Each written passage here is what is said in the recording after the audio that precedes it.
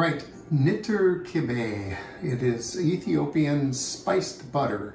This is the recipe that I use when I want to make ghee because this comes out so flavorful and so good that it's really useful in a lot of dishes.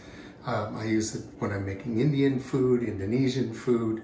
I have fried fish in it. Yeah, you can just use it for everything. It's great. When my first grandchild was born, he spent a lot of time in the intensive care unit, and I visited my daughter and her husband, and they took me to an Ethiopian restaurant. And I was, very impressed. It was my first real exposure to that food, and I remembered it. And a couple years later, I spent a long time researching how to make injera, and how to make the nitter kebe, and how to make the berbere spice paste, before I finally set out to make it. We went all over the place looking for all the various spices required for this, and we ended up finding most of them at the co-op locally here. I didn't really have to buy anything online, which I really thought I was going to. But that started our expanding spice collection, which eventually, the success of this Ethiopian food project led me to curries and Indonesian curries and Thai curries, and we eventually had to, our spice cupboard just exploded, and that's what made us eventually come up with a way to organize our spices. So now we can actually find the ones we need, and we have, when I want to make a dish like this, I have everything I need for it. It's amazing. So we are going to begin with our whole spices. So a teaspoon of black peppercorns, and I'm just going to go right into a pan here with all these, and then we're going to sweat them in the pan. A teaspoon of coriander seed,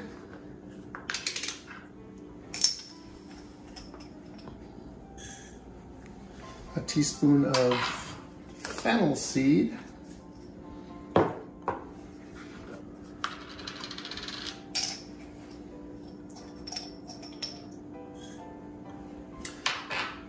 three cloves, and a cinnamon stick, a couple inches, and 3 black cardamom pods. Now these are not your green cardamom. This is a different beast altogether. And I'm gonna crush these a little bit before I throw them in there. They don't really crush a lot, but I think it helps to open them up. Oh, that one went easy. Okay, so these all just go in, and I'm going to turn this on and sweat these. I'm going to turn pretty low heat. This is a dry pan, by the way. And we just want to bring out the oils in these. Might make me start coughing. And then our dry spices. I'm going to take a teaspoon of fenugreek. And if I had fenugreek seed, I would use that, but I don't. And oregano, also a teaspoon. It's like a heaping teaspoon. And then a 1/4 teaspoon each of turmeric and nutmeg. And I'm gonna go overboard on the turmeric because I like the color in this butter. And then in addition, we have 3 tablespoons of chopped garlic, a 1/4 cup of chopped onion. In this case, I'm using a shallot because we had it. And 2 teaspoons or 2 tablespoons of grated ginger. So our spices, you really want to be careful that you don't burn these spices because that just makes them bitter. All you want to do is there we go. Sweat them a little bit, bring out a little bit of the flavor. This is one of those cases in life where you want to sweat the small stuff. Aren't you funny? And then, while we're waiting for that, we are just going to we're just going to put all this stuff in a pot with a pound of butter. And we're going to cook that on very low heat for 90 minutes to 2 hours. And then strain it off, and you have your knitter kebe, or ghee if that's easier. Yeah, ghee is a lot easier. I didn't know about this little trick of yours. Which trick? Well, the flavors that went into that butter. Oh, yeah. Yeah, I just use it. I first made this, I don't know, it must have been 8 years ago now, and we've been expanding our flavor palette ever since, but we've been using this butter a lot.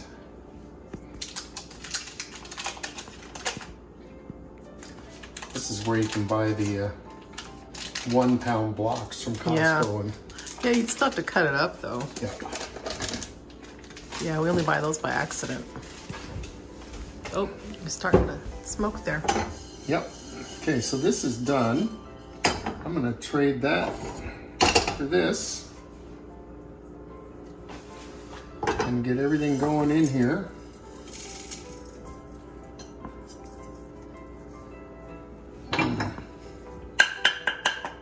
That might give your omelet some interesting flavor tomorrow. That's the other pan. Oh, okay. And I'm gonna add all these dry spices I put in here.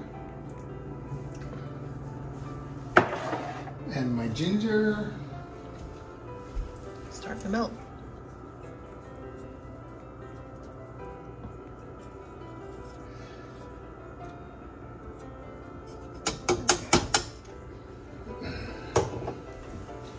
My garlic.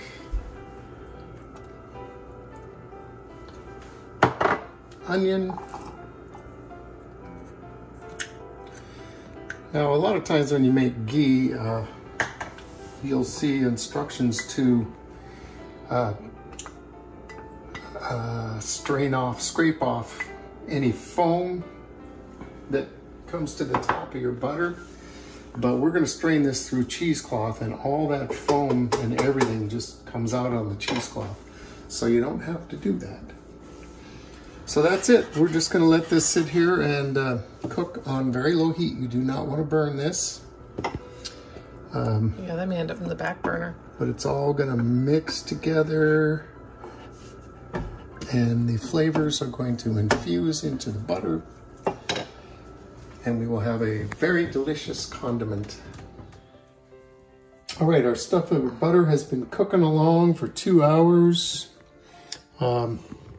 I've let it cool for a little while, so I can't see anything. be a little better for doing this. And I'm just going to strain it through cheesecloth.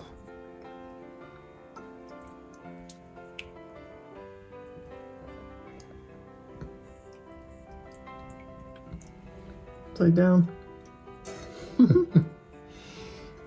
Oh, you're missing some. Well, this pan does not have a pour spout on it. Yeah.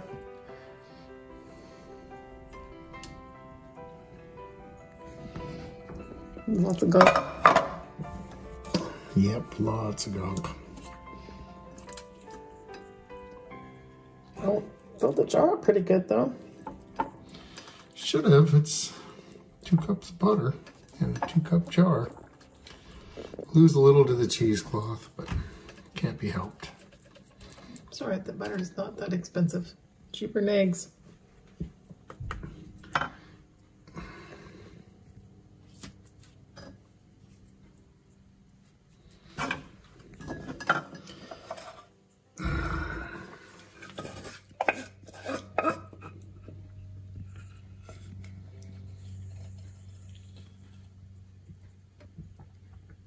Get what we can out of this.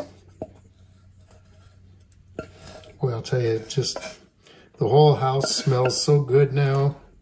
I went outside and even smells good out there.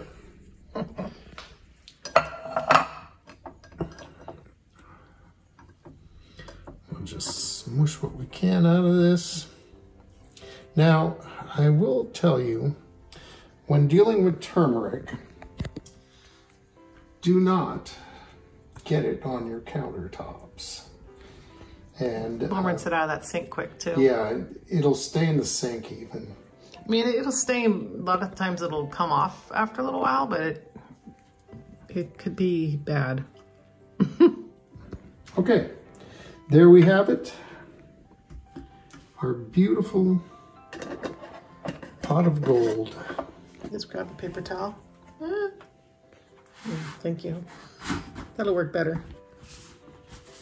Especially since it's got that yellow gunk on it. Oh yeah, yellow everywhere. Yep.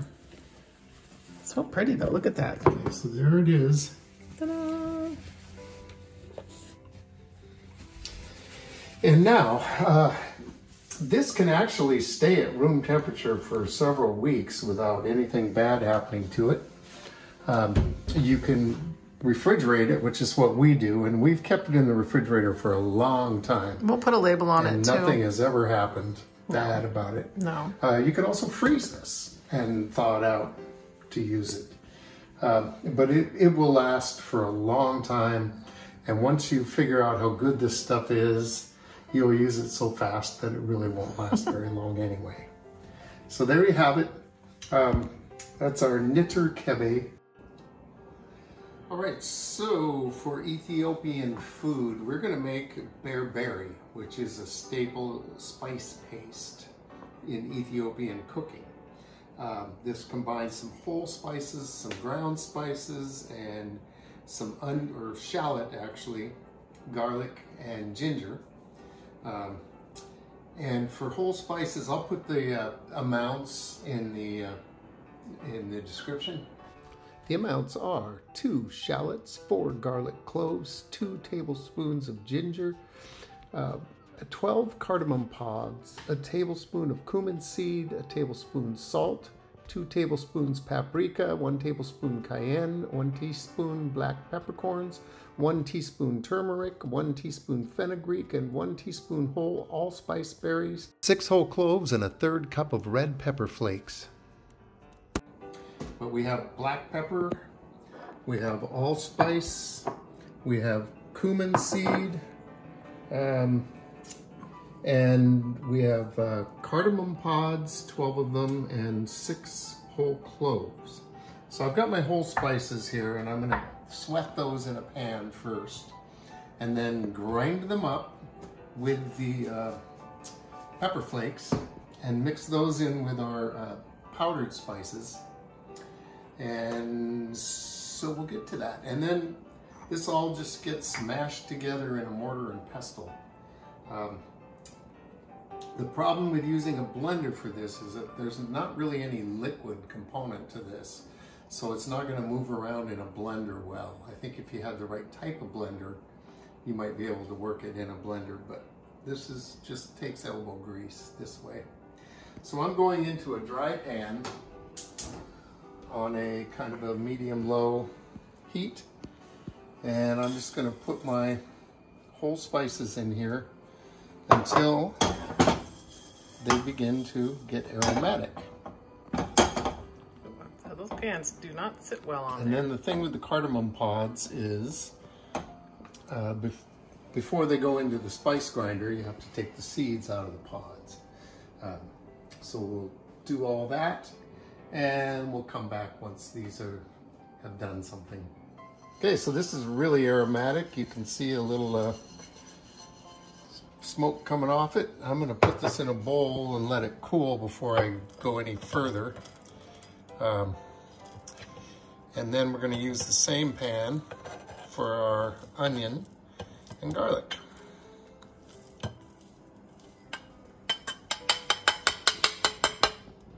And this begins with knitter kebe. I think that might be how you pronounce it. All right, so I have a couple tablespoons of knitter kebe in my pan. And it's an Ethiopian spiced butter or ghee. When I make ghee, this is the recipe I use. So we actually have a video already of making this. And into this I have 2 shallots chopped up, 5 garlic cloves all chopped up, and I'm just gonna cook this a little bit on kind of a low heat. I don't really want to change the color of this, I just want to soften it a little. And once this is softened a little, I will add about 2 tablespoons of grated ginger. And this will be all of our wet ingredients. Here's my ginger.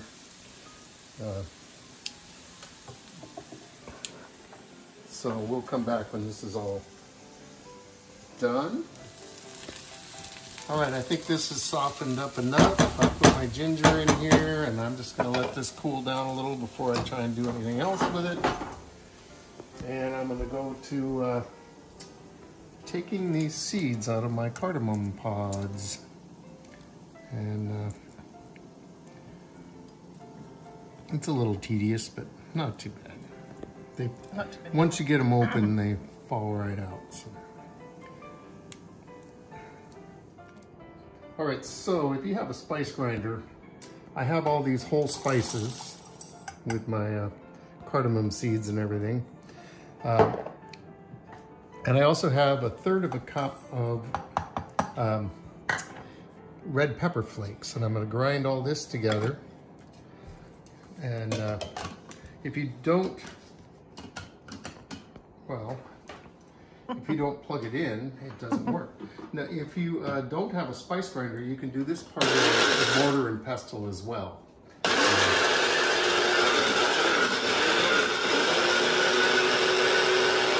we really want to get this ground pretty fine.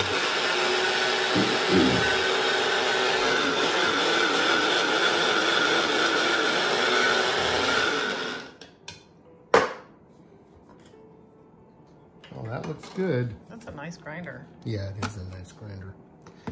So now we want to mix this with our ground spices. And I think the easiest way to do it is just to put this all right in this grinder. Now there's a lot of, this is a very spicy spice mix. So there's, what do we have? We have both cayenne and smoked paprika. There's like 2 tablespoons of smoked paprika, a tablespoon of cayenne, and there's black pepper in here. Okay, so that should mix it.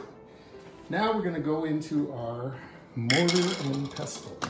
See how nice that mixed up and stuff. Yeah. Yeah. So I'm gonna put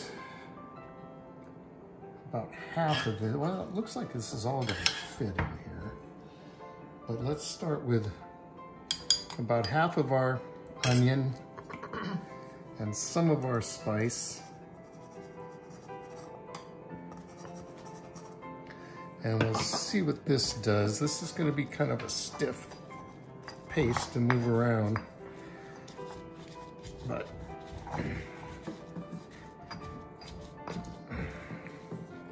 here, what we did. Yeah, See if we can get some light on the subject. there we go. Oh, here, I can hold that probably. Okay.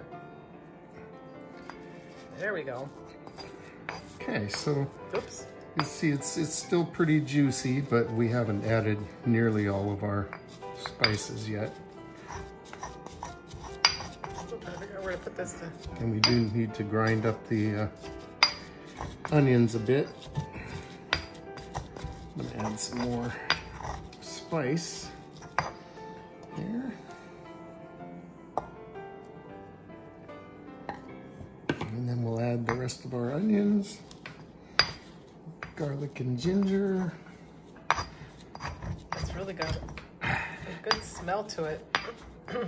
And I can't smell things very well, so got a lot going on. So this is a flavor. Both this and the nitrokebe, the butter, are flavors used in just about every dish that I've seen so far in Ethiopian cooking.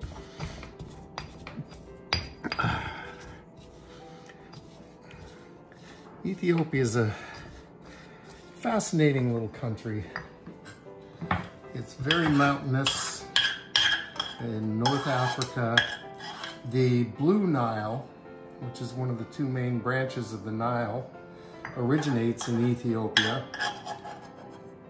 The main stem of the Nile, I think that's the White Nile, I could be wrong, originates in Lake Victoria down near Congo and Uganda. And in the spring, there's a lot of snow melt involved, and these two rivers create the annual floods that made the Nile Delta so fertile and such a hot spot for civilization long, long ago.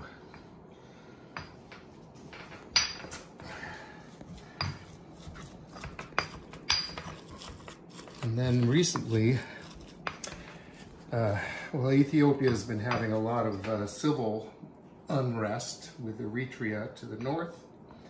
And they have also decided to build a large dam on the Blue Nile, which should be, I think it was completed recently, or it's about to be completed or something. There's lots of controversy over that project, especially from people downstream. Yeah, so this is getting very stiff now, and it's, you know, this mortar and pestle is just barely big enough to handle this. But it's kind of a small pretty much got my bowl, so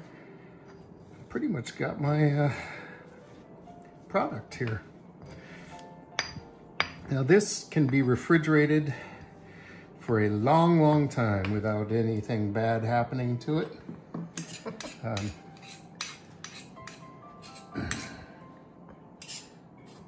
Let's scrape this up and see if it's incorporated in well enough.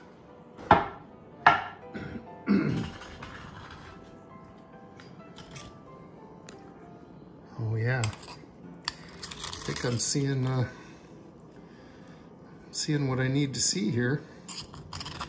I believe we've got our bearberry paste. I see a few pieces of onion that could have been smaller, but I don't know if I'm gonna get them smaller in this device. That's the corner of the counter that squeaks. Yeah, we'll take care of that soon. Okay. I think I'm gonna call that good. This is enough bearberry to make Ethiopian meals for years. A long time. So spicy. It is spicy. I think it's... You don't use very much of this. I'm a wimp too. I have seen a recipe that calls for like 4 tablespoons, but that's actually a lot. So.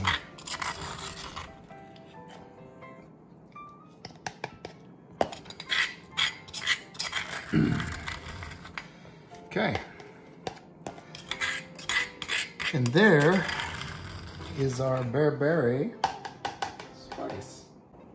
Today we are going to make injera.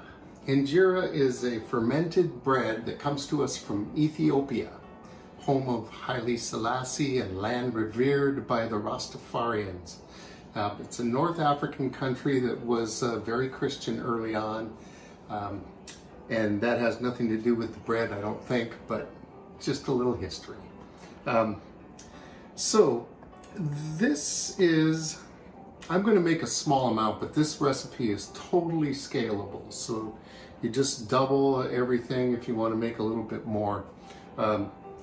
So I'm starting with a ½ cup of teff flour. Now teff is the smallest grain in the world, It makes a flour that has no gluten.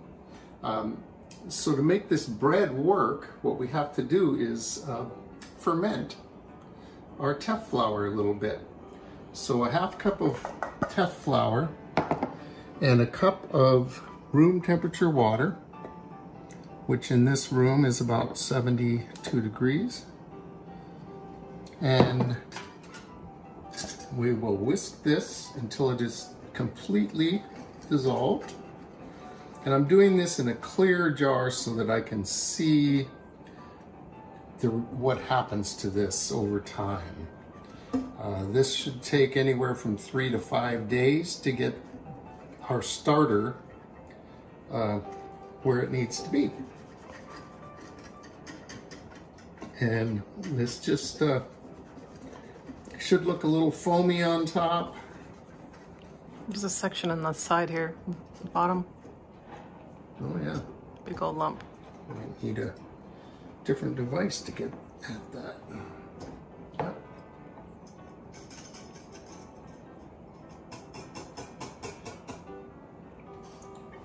So, you know, you could do all this in a bowl and then pour it into a jar or however you want to do it. It's going to sit in this container for several days.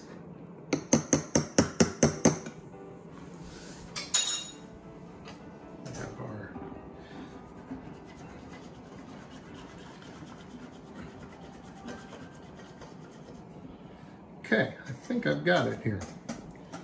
So it's a little foamy on top. It looks pretty good. I don't see any lumps around the side. So we are just going to seal this and put it in a dark place and not touch it. We want it to stay room temperature-ish. So I'm going to put it up on a high shelf, and we will come back and check in on that every day until it's ready. Okay, so this is day one. It's doing what it's supposed to. You can see the liquid has separated out a little bit. There's not really any bubbles in the stuff yet. Eventually we'll need to see bubbles down in here. So this is day two. You can start to see a few little bubbles down in there. So this is looking pretty good. That's what it should be doing. Okay, so this is day three with our starter. I don't know if you can see, but there's small bubbles, and when you move it, bubbles come up through the liquid. It's separated, there's a little foam on top. So this is what we want. And then you just pour off the water.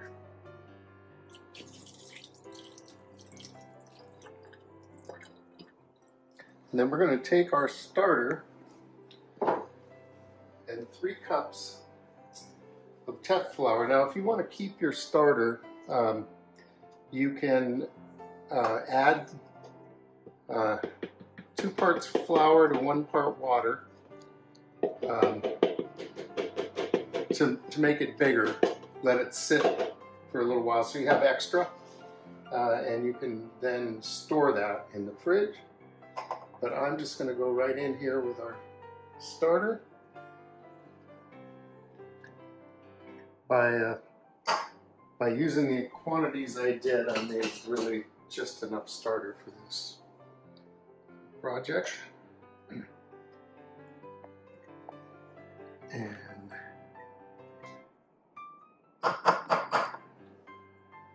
then we're going to turn on the mixer. And we're going to add, well, maybe things will cooperate.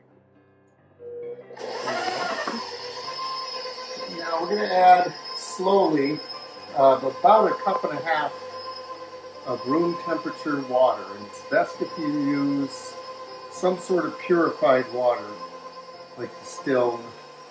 We happen to have reverse osmosis water here, so that's what we'll be using.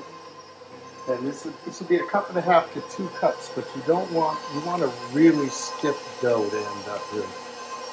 So we're going to add it a little bit at a time, about a half cup at a time. And let this really get mixed together well. You can mix by hand if you want as well, but you're going to really need to work this dough for a good 5 minutes. Now we're not trying to create gluten. We're just, since we have here a gluten-free product, we're just trying to make sure that the dough is really mixed together and that the starter is worked in. Now, see, it's starting to lump up. This is what we're after. And that's been a cup and a quarter of water so far. And we'll just let it keep working for about 5 minutes. And we'll have our dough. I'm going to check it and see. I think I'm going to put in just a little bit more water.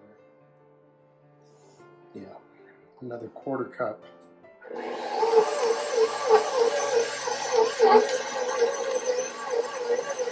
I'll get us a cup and a half in there.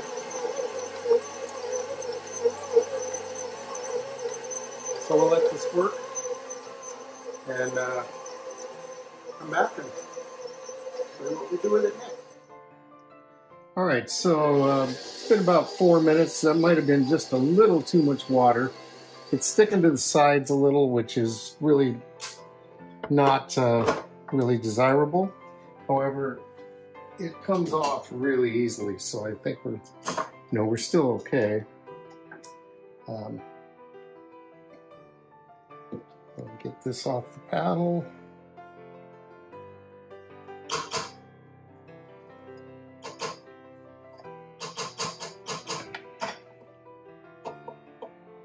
And then we are going to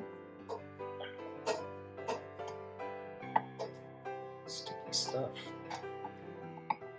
So we do still have a nice thick dough here, which is what we need.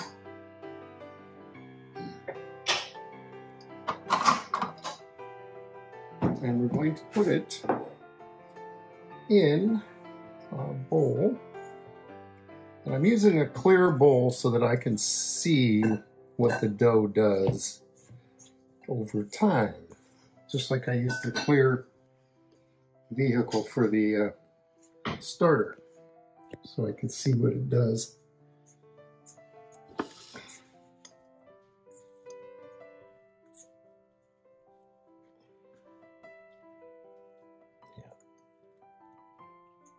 This might have been just a little too long in the mixer, but I think it's fine.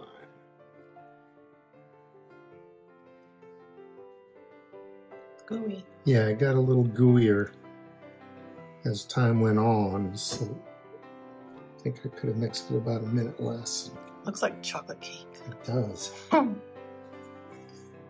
It's not going to taste anything like chocolate cake. This might be good for that Top Chef challenge where you make 2 things that look the same but don't taste the same. Taste different. Okay, so we're going to pack this down in here.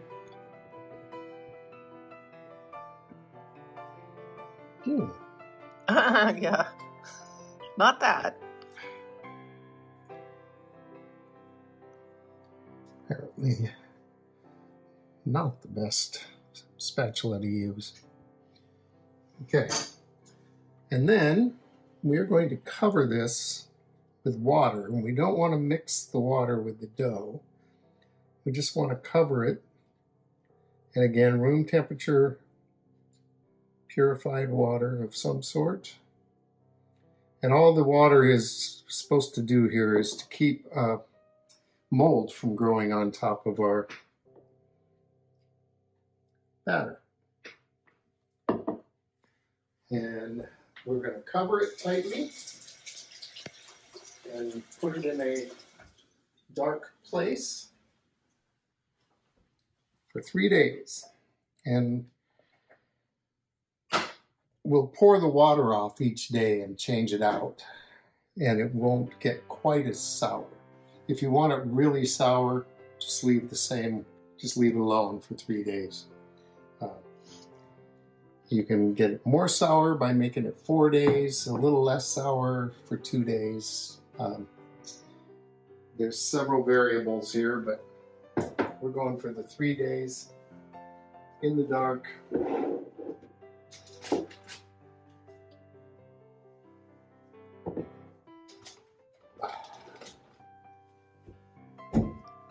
And we'll see what we got.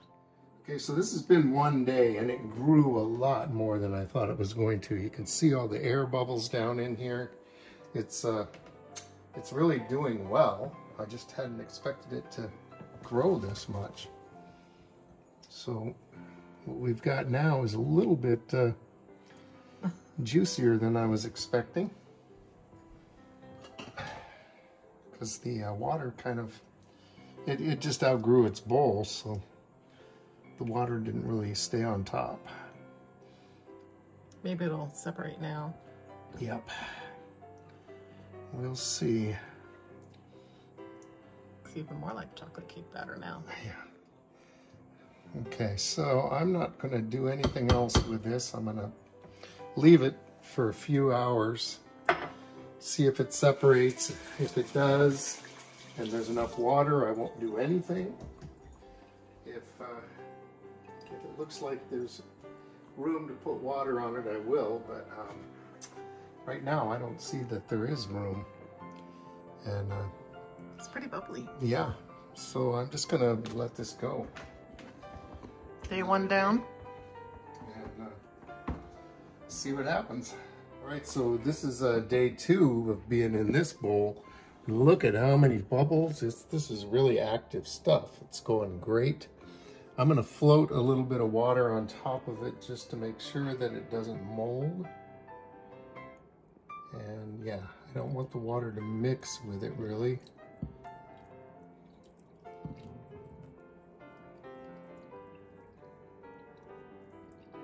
There we go. That's doing what I want it to.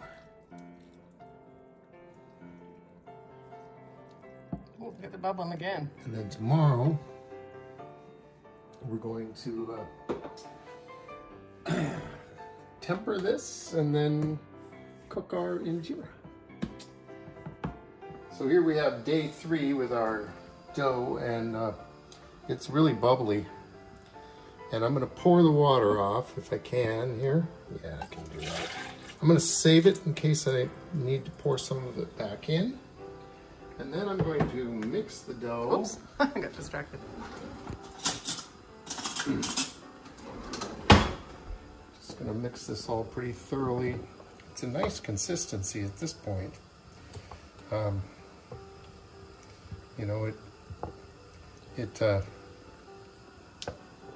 flows off the spoon, but it still coats the spoon. That's about what we want to end up with. Although we're about to make it thicker, so we'll see how this goes. So what we're going to do now is temper this. And this step is necessary because there's no gluten in teff. And we need something to make it hold together. And this will really activate this dough. So I've got 2 cups of water. I brought it to a boil. I'm going to take it off the heat and add to it 1 cup of our batter.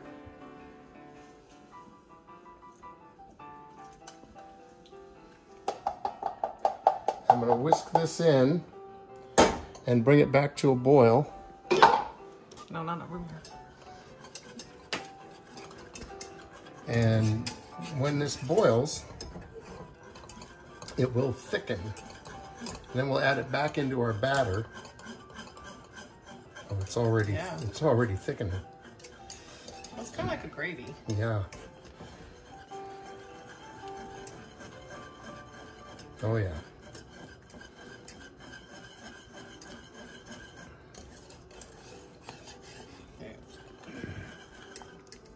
Okay, so this is already boiling, and that's all we needed. And we're gonna go back in here. Now this seemed to be a little lumpy, which I think a whisk can cure. Now in we go with this.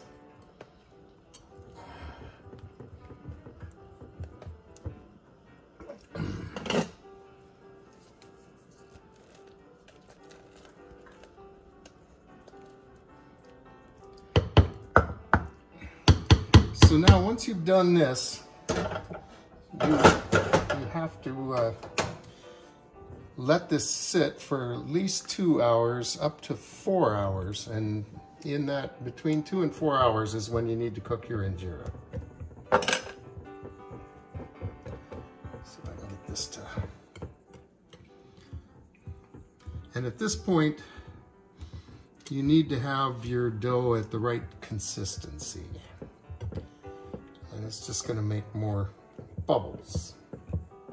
And air bubbles are what injera is all about. It looks really like a nice batter. It does look like a nice batter, I think. If you need to add water, you add some of the top water back in. And at this point, you don't want to add any more regular water. And I think, I don't know. It sounds pretty good. It does seem pretty good. I think I'm just going to leave it alone. It's kind of probably what you want, right? Yep. Or crepe or whatever. And this can be left out, put in the fridge. I want the max bubbling to go on here, so I'm going to leave it out. But, there's that step, the tempering step. I forget what it's called. There's an Ethiopian word for it. Oh, okay. So anyway, we'll come back when it's time to make the injera. All right, so this has been sitting for about 3.5 hours now. You can see it's bubbling slowly, but still bubbling. I'm going to stir it. And I'm just trying not to dirty too many utensils. But so I'm stirring it with a ladle. And then I'm going to ladle this into measuring cup, because I think I can control how it goes on the pan a little bit easier. Now the actual way to make these is in a comal, which is a 16-inch flat pan with a very small rim. We don't have one, so we're making up something here and hoping that this griddle will do the job. I've cooked these before, and I've cooked them on this, and it worked out really well.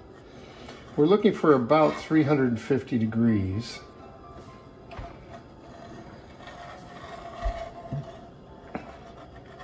And the comal is round, and injera is generally round. I think we're...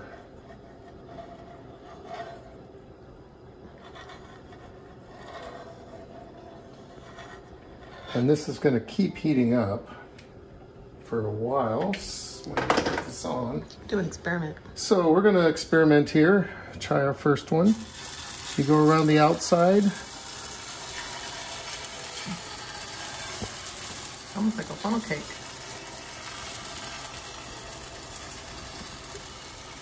Concentric circles to the middle. Shake, shake. And cover. Now, this, you can see this is making bubbles, which is exactly what it's supposed to do. Like a pancake. And it's the steam that's supposed to cook the top side. So you do not flip this. Oh, you don't? I was wondering how you did that before. Because flipping pancakes is hard enough. Mm-hmm.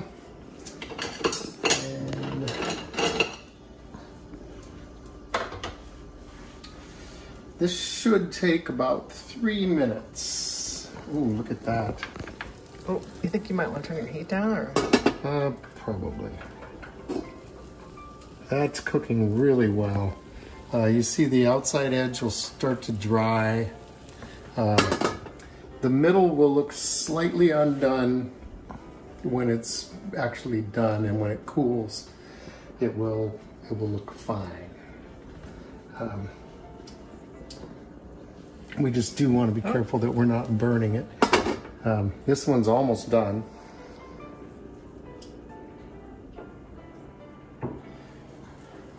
I see there's still a couple of uncooked spots. You see the white spots in here. Those are not really cooked. Going quick though. Yep, going quick. And the outside hasn't really dried yet. So we're still doing fine. Put a little more glue in here. All right, now we're gonna go off onto a cooling rack. A piece of parchment paper works fine. I'm gonna try just going right on the rack here. Uh-oh. Learning curve. There you go. Close enough. And now, let's just see. This probably isn't necessary, but yeah. Nah, it's gonna take it too long. We're just gonna go and make another one. I'm gonna go a little bit bigger this time.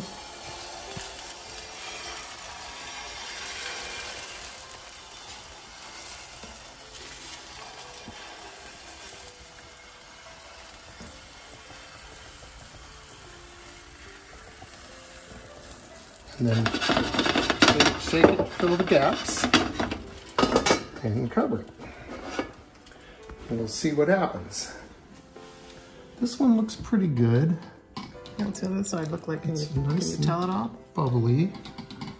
Oh. The other side looks good. Perfect. Yeah, the teff is a brown flour, so this brownness is to be expected.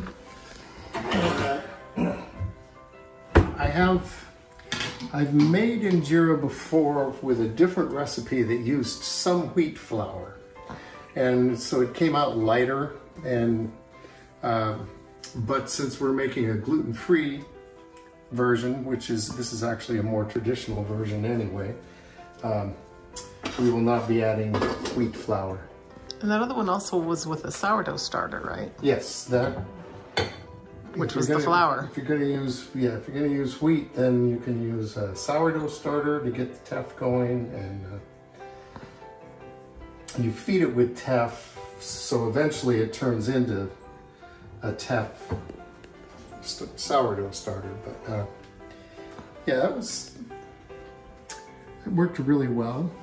It had slightly bigger bubbles than this, but I'm pretty happy with the way this is turning out. We have another pan that's a similar size that has higher sides that I think would work as well, and it would make them rounder. But that looks pretty good. This is pretty good. Don't we call that rustic? Yeah. And you want to cool them somewhat before you try stacking them on each other, or they'll just kind of glue together. And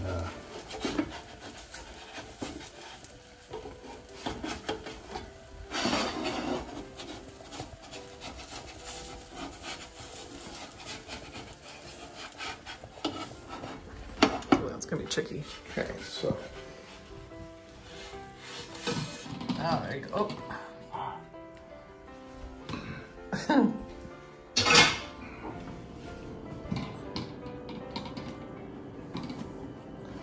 okay. There you go. Okay, lather, rinse, repeat. I think I'll let you get on those for a while. Okay. All right, so this recipe made 7 of these slightly smaller than customary injera. Pretty nice looking though. These can be used in a variety of ways.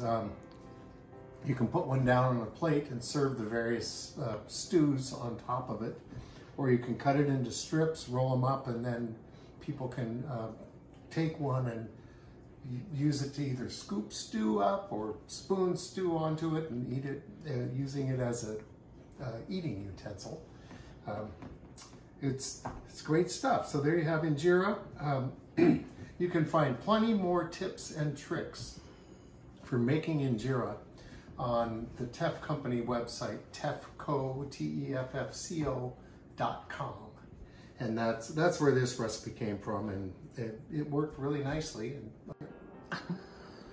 All right, so the main dish for our Ethiopian meal is zigni, which is goat and onion, caramelized onion stew. So to begin with, we're going to caramelize 2 red onions. I have 3 tablespoons of our knitter kebe. I really don't know how to pronounce that. I think ghee works a lot better. I couldn't get anything to tell me. And I'm just going to put these onions in with this, and I'm going to cook it for 2 hours until the onions are really caramelized. And then we'll add everything else and cook it some more. So here's how it looks after 1 hour.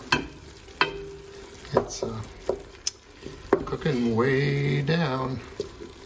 Another hour and we'll have our caramelized onions.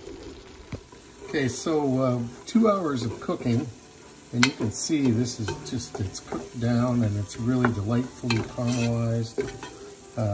It's still not sticking to the pan very much. It's beginning to just a little. So we're going to go in with 1.5 tablespoons of ginger. And a big noise, 1.5 tablespoons of garlic. And we're going to cook this for another 10 minutes.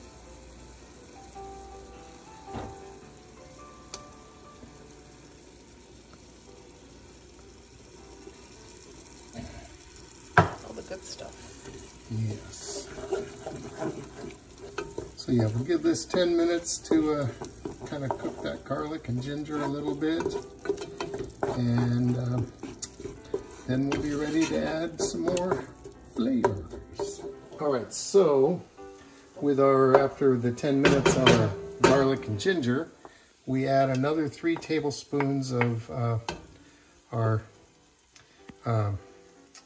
ghee, niter kebi or whatever, and 1 tablespoon of our bear. Now, if you want this hotter, just go ahead and add more bear, but I want to make this so Kelly can enjoy it. It's easier to add more hot than to take away the hot. And then I'm going to add 1/4 teaspoon of cinnamon.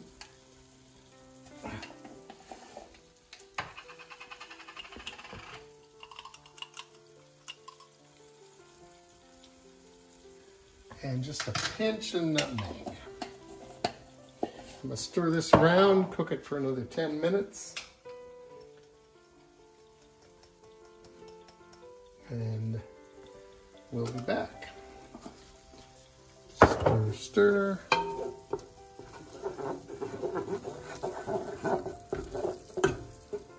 All right, so we're going to go in with 1 teaspoon of salt. I'm going to go light on this by a little, because you can always add more salt. And 1 14-ounce can of diced tomatoes. You could use fresh tomatoes for this, but you really want to cut them up small and maybe even zoop them up in the blender before you put them in here. And 1 tablespoon of white wine vinegar. So we're going to cook this for another 10 minutes. Get these flavors to marry, and then we're going to add our meat. All right, so this is back up to cooking. So now I'm gonna add my meat. Now you can make this dish with any kind of meat you'd like. What you want is between 1.5 and 2.5 pounds of your chosen meat cut into bite-sized pieces. We had some goat meat in the freezer that needed to get used, so we're making this the traditional way with goat meat. It can also be made with cow meat. You can make it with chicken, pork. Take your pick. I was just reading an article about goats in Ethiopia, and there are something like I want to say it was like 1.5 billion goats in Ethiopia. That seems like a lot, but I'm pretty sure that's what I think so. I think what they were saying. You have a good family if you got some goats. And so goat meat would be very typical, and so that's what we're doing for our dinner. And we're going to let this cook now for probably 90 minutes, and hopefully the goat meat will just be tender by then. With chicken, you would cook it a little less time. Just, you know, keep an eye on it and see when your meat is done and tender. That's when it's done. All right, it's time to dish up our zigni. It's a loose stew. It has quite a bit of moisture in it, which is good because we're putting it right on top of injera, and the injera is going to soak up a lot of moisture. It's the man plate over there. And yeah, look how nicely this came out. Yeah, that's good. And I have to tell you, this is really tasty. The caramelized onions make it nice and sweet, and it's plenty for mine. It's not overly spicy, so Kelly can eat it.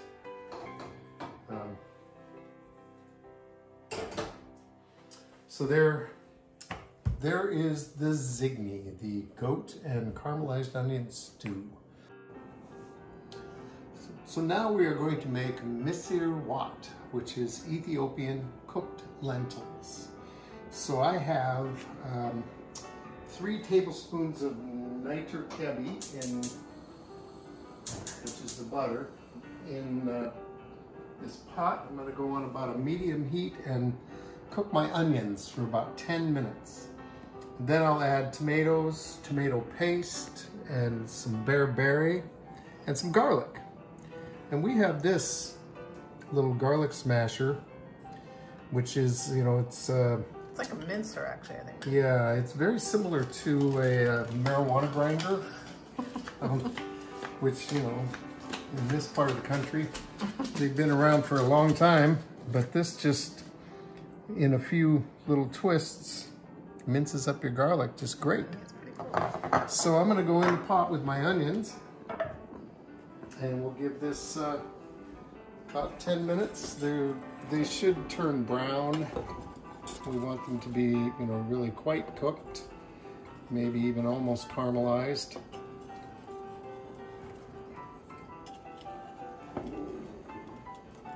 Yeah, there we go. Oh. Totally missed. Yeah, I just make a mess no matter what. That's right. All right, so we'll come back when this has cooked down a bit. All right, these have cooked along. They're 10 minutes or so. I love the color the spiced butter brings out in these, the yellow color. So now we're gonna add our garlic. The only thing about this device is it can be a little tricky to get the garlic out Yeah, of it really is.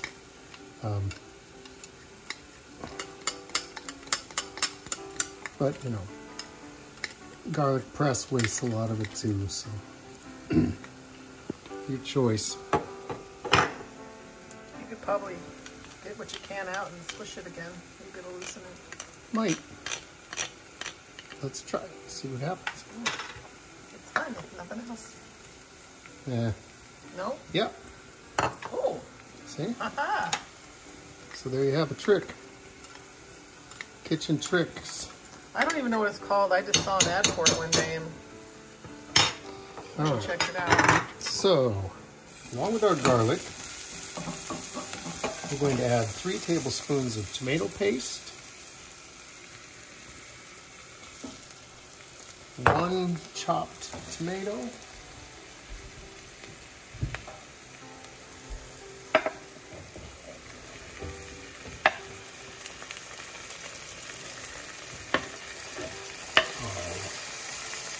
yeah, it's fine, you know. Production crew will clean that up. Oh, okay, good. And 1 tablespoon of our bearberry.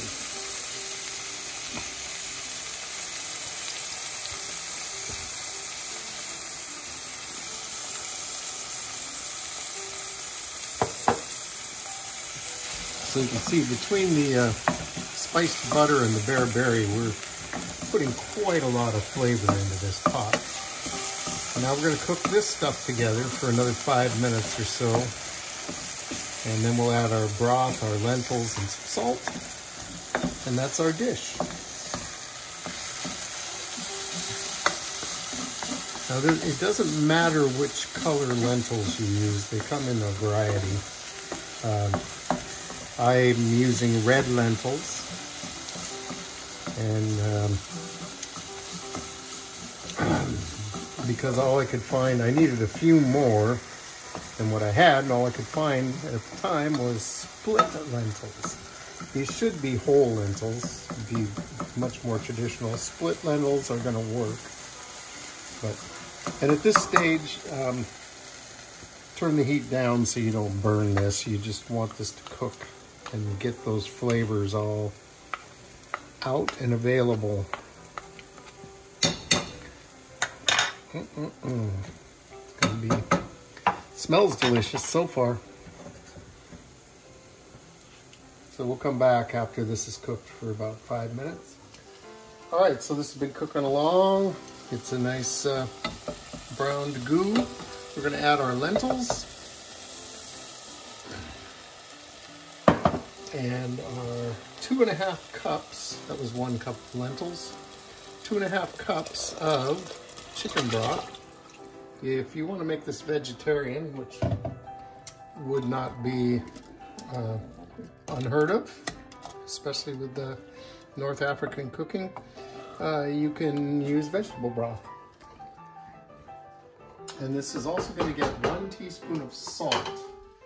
We're going to bring it to a boil, turn the heat down to low, probably even put it on a different burner because this doesn't go very low, and 1 teaspoon of salt.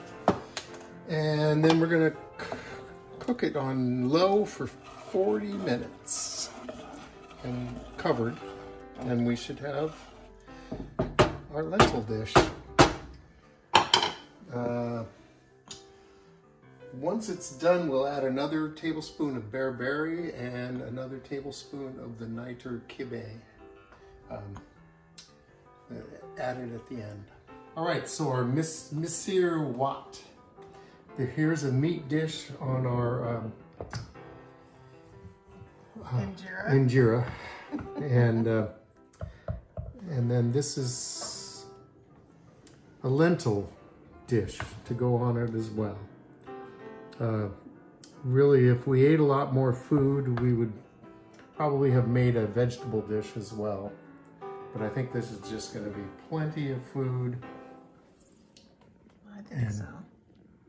So this is actually a little spicy. I'm recommending that Kelly eat it with a little bit of sour cream. So Ethiopian. Well, you know, they have goats. They have goat milk. Goat cheese? So, any goat cheese handy? Well, I don't, but I'm sure they do. So anyway, there is our misir wat. And I think you should taste it. Okay. Tell us what you think. How did it taste? How did it turn out? That's the lentils. It's really good.